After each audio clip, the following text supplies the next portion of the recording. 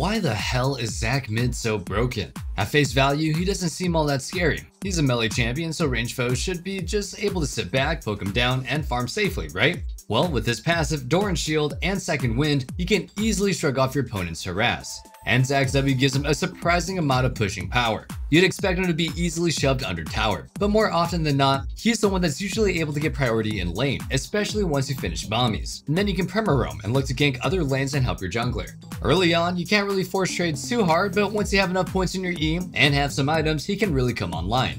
At level 9, your effective engage range is literally the entire lane. So if your foe is off their tower, they're potentially in danger. There's literally only one bad matchup for ZAC Mid, Vex. So if you ban her out or, they just don't pick her, you'll be left with a pretty much unlosable laning phase and you'll leave your foes wondering,